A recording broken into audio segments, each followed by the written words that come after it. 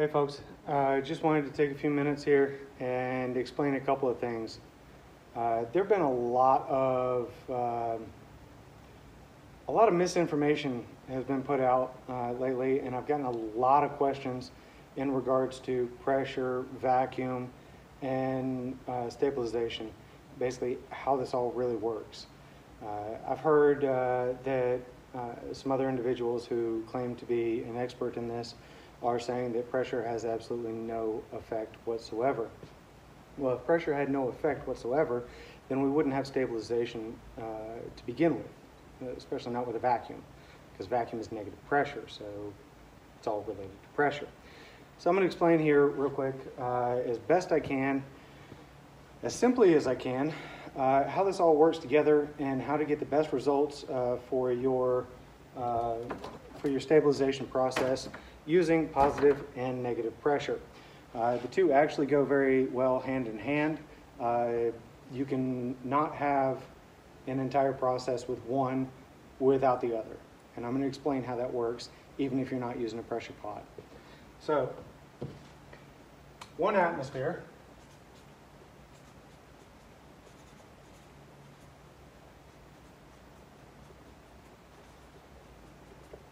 is roughly equal to, and I need to make this a little bit bigger,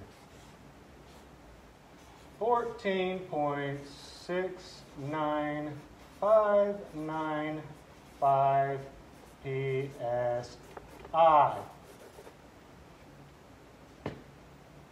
14.69595 PSI, pounds per square inch.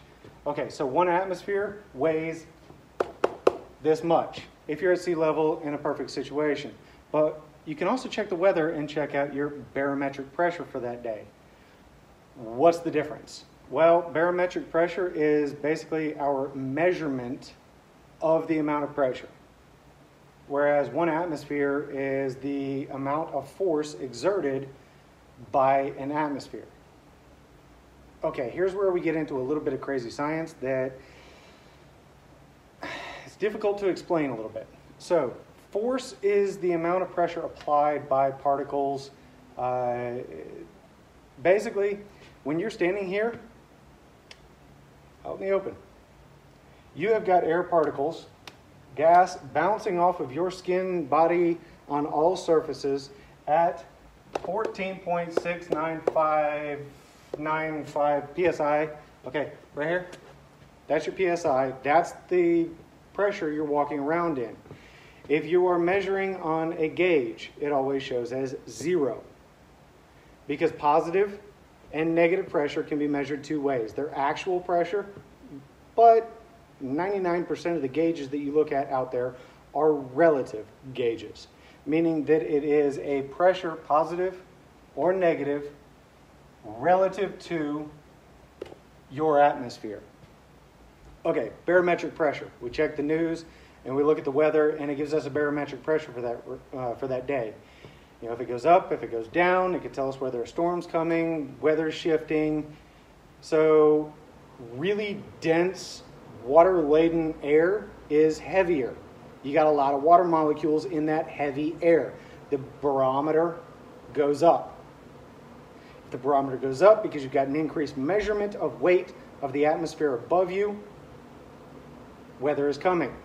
If that barometer drops, the air is drying out, it's getting thinner, it doesn't weigh as much. Why is this relevant? Because 1 atmosphere is the direct force of particles on particles. Your barometric pressure is an actual measurement and reading of what it is right then and there at that point and how it's affecting you relative to what you're going to draw in a vacuum. So, if you were at very high elevation and your atmosphere at that elevation is closer to 13 psi, but your barometer is reading closer to 14 psi, then you've got some really heavy weight in your atmosphere. The measurement is different than the actual force applied of the atmosphere. It's all thermodynamics, and it's a bit crazy. You don't really need to understand all that concept. All you need to know, really, is that this number is going to jump all over the place. And what your negative draw in a vacuum is in relation to this is your maximum theoretical perfect vacuum. And we can look those up with charts and everything else online. Okay, so why am I starting with this? Simple. We have a chart here.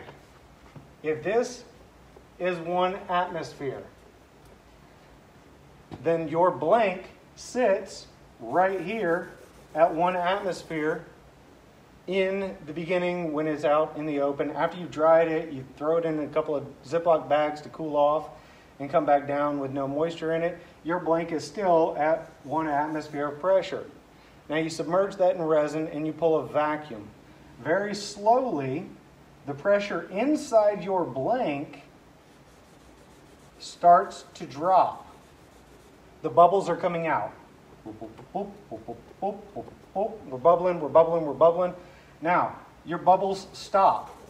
You are not at a perfect negative vacuum inside that blank. Not going to happen. You're not going to fully evacuate it your first time. Same as you can't hit a theoretical perfect vacuum.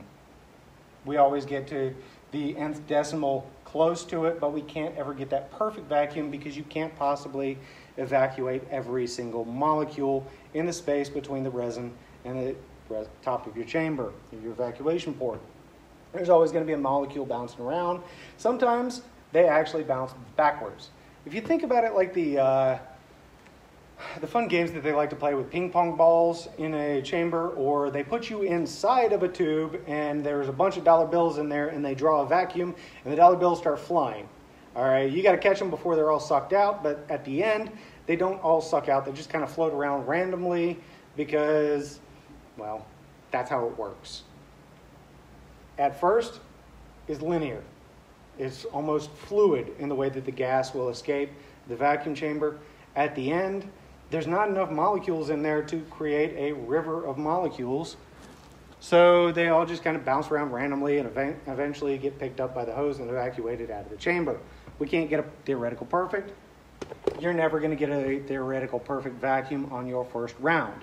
Now, the difference between here, when you start your soak, and here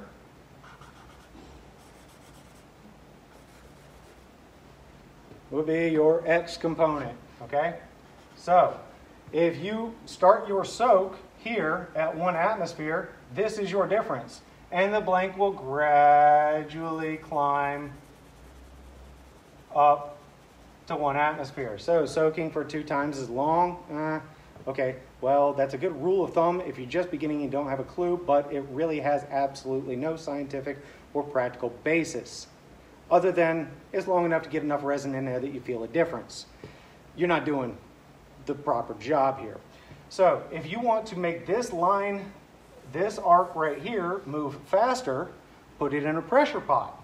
Now the difference between your X component here and, we'll say, 60 or 120 psi, something that you can safely get most of the time at home, is here.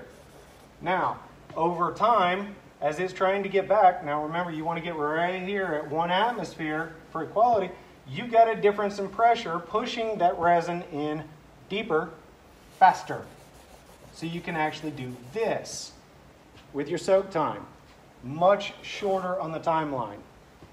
Now, you still haven't gotten past here. So what do? We put it back into vacuum, and now, if we picture a block of wood, and I'll try and get this dark enough that it shows up on camera. So if we picture this as our block of wood, right? So we've got our thickness here, and our amount of penetration is, now keep in mind, you're coming from both sides. So this is just a simple chart to show you max penetration by percentage. Percentage of penetration here, okay? So you get this much fully penetrated and fully saturated in your blank when you're right here. Now, here's a fun thought. If you put that back in vacuum before you cure, this fluid level is going to be with resin, the same as in your vacuum chamber. Now that resin did not expand with the vacuum. And it did not contract when you put it in your pressure pot. It doesn't move. Positive or negative pressure. We haven't hit a phase transition. It hasn't gone to gas or solid. It's not moving. That's hydraulics. And that's, I mean, you got your earth movers and your front end loaders and all your diggers. Everything runs on hydraulics. If you want to move a considerable amount of force through a small pipe, you use hydraulics. We're going to use hydraulics here because now we're going to apply this vacuum, and all of this right here becomes a plunger in your syringe. It's pulling, and it's pulling on this gas right here that is still trapped in the blank. The gas and the moisture content that is still in there. So the second round of vacuum, it takes a little while for these bubbles to start because it's trapped down here, and you've got to pull that fluid back out and open a pathway for those bubbles to come out. And when those bubbles come out, you know you got something started. When they stop again, you are now way down here, and your vacuum relative inside the blank is now down here, getting closer and closer to this theoretical perfect. And if you put that back into a pressure pot afterwards for your soak period, you can get an even greater distance between the force applied on the outside versus the relative pressure inside the blank. Is that going to get you better results? Absolutely. Because in a shorter amount of time, you create this really steep graph as opposed to this diminishing graph here that takes forever. 2 times the amount of time it took the bubbles to stop? No. Every wood is going to be different. There's a different density. There is a different cell structure. There are different pathways, different obstructions for everything to escape or to penetrate. Capillary action, thermodynamics, hydraulics. You look at the big picture, there you go. Run your cycles, more than one vacuum before you cure if you want full penetration and full suction.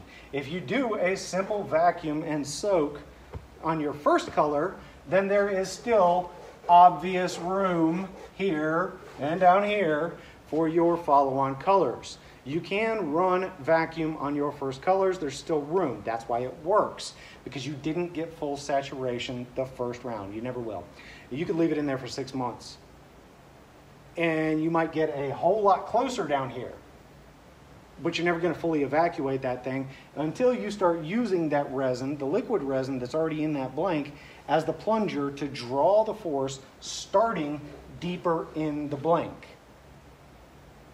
Just like a plunger on a syringe. It starts as low as it gets. So when you first start, you can't go very far.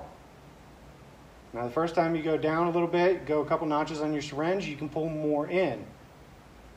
Okay, so flip that over and we go back that far, put it down, now you're drawing more fluid in, and eventually working it, you can use a syringe and eliminate all the air in that syringe by using the fluid down at the bottom, and it will draw up from there. All you're left with is the gap above.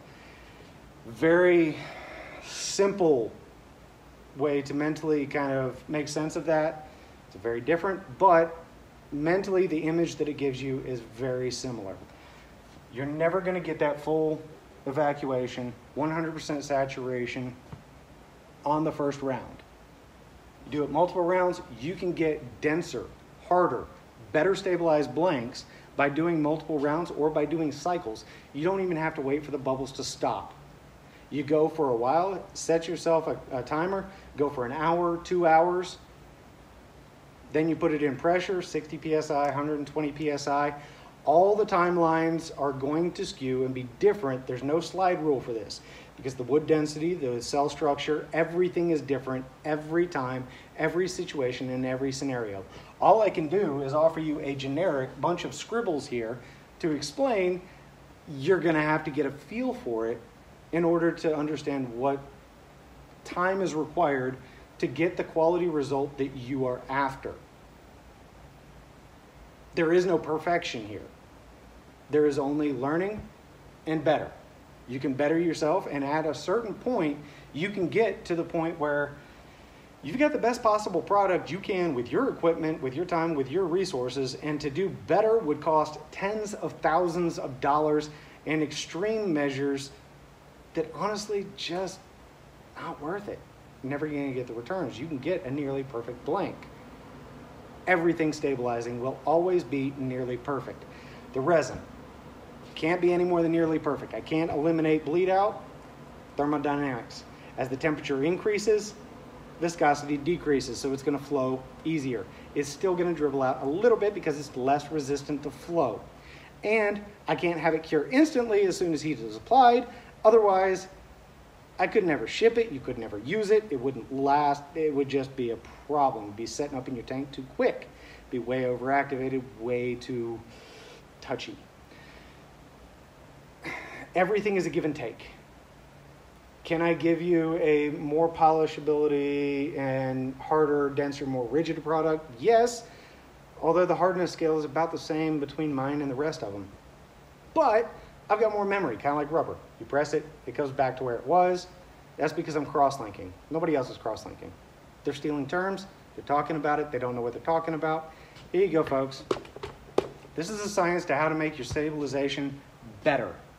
This is how you improve, this is how you understand what's going on in the wood and how to apply a process that works for you with the equipment that you've got. Do you have to have a pressure pot to get this big spike in difference? No, but you are going to have to extend your soak times out, and your results might require a few more cycles in order to get it as deep and as fully penetrated without overpressure. You don't need it. But be patient with it. Let it go for a long time. Let it soak. Put it on the shelf in a jar to soak and forget about it for a week, maybe 2 if you want amazing results. If you're running cycles, pull it back after a day or 2, put it back in the vacuum chamber, suck it again, let the bubbles go, let it soak back in for another day or 2. But remember, every time you go for another cycle, you're starting deeper and deeper within. And it's going to take longer and longer for that to start with the bubbles and for the soak and penetration to get in. So every cycle you do, you need to extend out your times by a random percentage. Pick it, 20%, 30%. Find out what works for you. Again, there's no slide rule. Every wood is different. Every source is different. You could get maple from one side of the country. You get maple from the other side of the country. They're completely different trees, different woods. They react absolutely different. The only thing that you can base it on is an average of the species over time in your experience, or relative to what you've experienced before, and use that as a starting point. Everything is relative. I can't give you exact numbers because the math for it would literally take me 2 or 3 of these sheets to draw out, to write out the equation, and I'd honestly never fully explain it properly. To be honest, all I know is the math works, but I don't even truly understand every bit of the equations that are required in order to calculate full saturation and everything else. And there's so many complications that could throw at that math into askew with a probability of accuracy due to the sap content, the resin content, the tannin content, the moisture content of the wood, how much silica content is in that particular species based on the soil in which it grew, and even more to the density of the species based on the latitude and longitude of its growth. So everything combined means there is no perfect answer. Stop looking for them. If you think that vacuum until the bubbles stop and then soak for twice as long as you've been told for ages is the true, honest way to go, well, then by all means, enjoy the Kool-Aid. It ain't right. And it ain't going to work for you if you want the best. Consider this. I'm going to leave it posted. Come back and watch it a couple of times, see this explanation.